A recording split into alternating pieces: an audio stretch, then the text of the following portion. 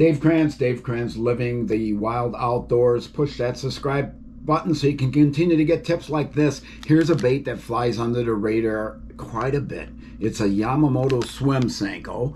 One of the guys that works for me does very well with these, especially when he's fishing in a boat behind people because they're throwing something different. He throws this weightless and likes to rig it with a 3/0 extra wide gap Gamakatsu hook.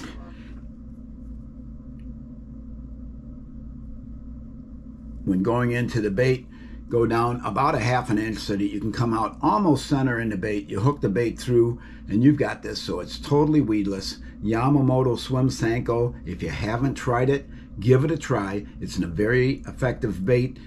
Comes in all your favorite colors: watermelon, green pumpkin, black, blue, black.